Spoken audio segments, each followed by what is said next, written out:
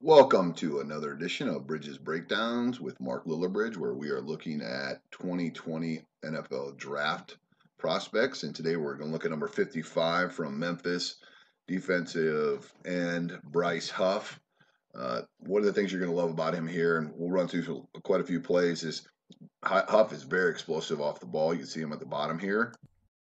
He quick off the ball, explosive, strong tackle. Huff has excellent play speed, and he is a player. You'll see on this play, he'll go whistle to whistle and is working always to get to the ball carrier and try to make a big time play. I think Huff is a solid athlete, and he makes the plays he's supposed to make. Like you can watch him here, slow play, and then explode and finish with a thump on the play. Again, Huff gets off the ball.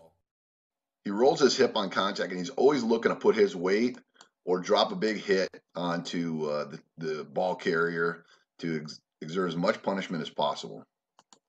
On this play here, you can see Huff in space, and I think again, athlete, I think he does enough, but you can see him, even though he doesn't make the play, you can still see his kind of coverage ability and the way team. This is exactly where I would play him. I'd put him at inside linebacker. You can see him lined up right here. Work on him. You know he can pass rush, even though he's not a dominant pass rusher. He lacks length, but I think you can use him in blitz situations. He's not a really dominant pass rusher, but he does use his hands well enough that I think you can train him and teach him. I think he's going to be a solid special teams player and a guy that's a project, but worth it.